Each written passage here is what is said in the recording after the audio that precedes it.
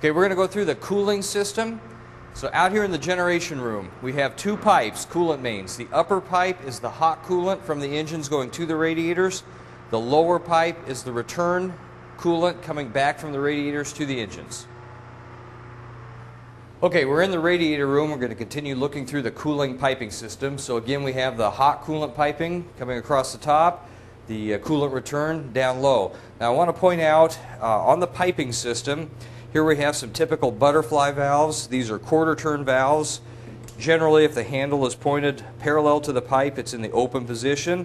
At 90 degrees to the pipe, it's closed. These valves have small tags on them. The NO tags indicate a valve that is normally open. And then here we have an NC tag that indicates that the valve is normally closed. So it's really important in the piping system to become familiar with the valves and their function. So then, continuing on with the tracing of this piping, we have the hot coolant piping comes across, up and over the top of the radiator. Above the radiator, we have an isolation valve on the top. So each radiator can be valved off separately if it needs to be serviced.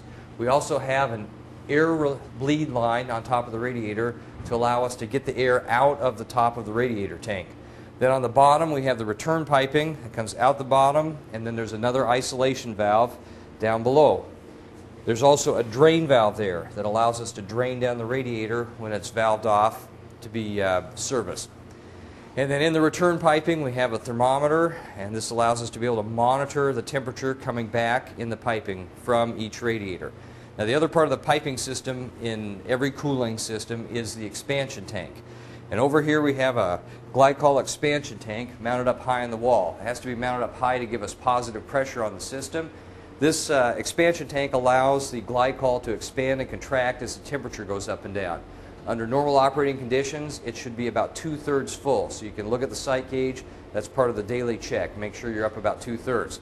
If you get a little low, there's a point here for adding glycol. Now I want to make note here, this valve is tagged, normally closed, open only for adding coolant, ethylene glycol only. You have to add the same brand and the same mixture of glycol to the system as what is already installed. So you need to make sure, verify what is in the system, and then only add the same product. And generally this should be bought pre-mixed, usually 50-50, sometimes 60-40, with a treated water. You don't ever want to add local water to the system because the minerals in it can clog up the cooling system. So to add glycol, you would just open the valve here, put the hose in the barrel, hand pump it till you get back up to your 2/3 level, shut the valve off. And that's how the cooling system works. Now we're going to go through the operation of the radiators themselves. Okay, each radiator is ducted out the wall. Where it penetrates the wall, we have a motorized damper. When the radiator is not operating, this damper is closed. Then when the radiator operates, this little motor operator turns 90 degrees, opens the damper to discharge the air out through the wall. Associated with each radiator is an air intake damper. Same thing, the duct through the wall has a motorized damper on it. When the radiator operates, this damper opens to allow fresh air to come in for cooling of the radiator. And we've installed filters on these intakes that cuts down on the bugs and the dust that's brought into the room. Now the radiators are controlled by a variable speed drive. So for each radiator we have a separate panel, and we'll go through the function of those panels now. So this is the variable speed drive. What this device does is it controls the speed of the radiator fan to meet the cooling load. Just speeds it up, slows it down as the load varies.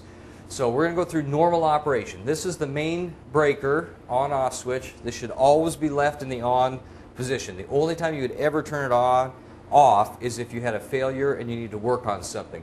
So when it's on, then we have a green power on light.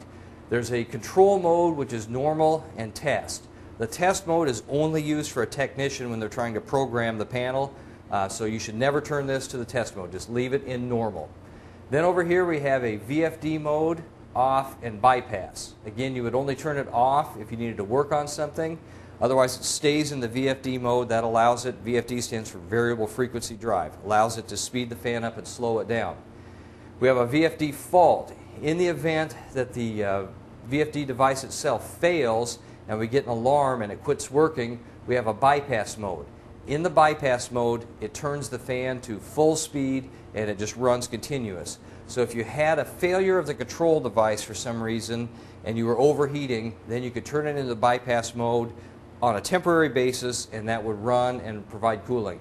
So I'll demonstrate how that works. When we go to the bypass mode, we'll hear the fan ramp up to full speed.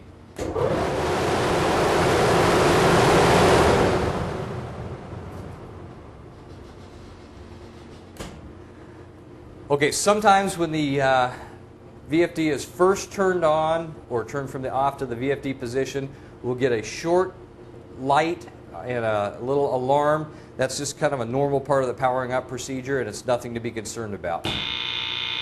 So after a moment it clears. We're back in business here. We have our VFD mode, power on, and this system is clear to operate. Okay, now one other thing I want to note here is that typically when we have a 2-radiator system, we will set the set point about 5 degrees apart, 5 to 10 degrees apart. In this case, we have the first radiator set to operate at 175 degrees, so it will come on first, and then the second radiator at 180. So in times of low load, it's very common to come in and see only one radiator running. Then if your load increases on a hot summer day, you might see the second radiator come on. But that's called a lead-lag function. So one radiator takes the lead, runs first, and then when it can't meet the cooling requirements, the second radiator comes on.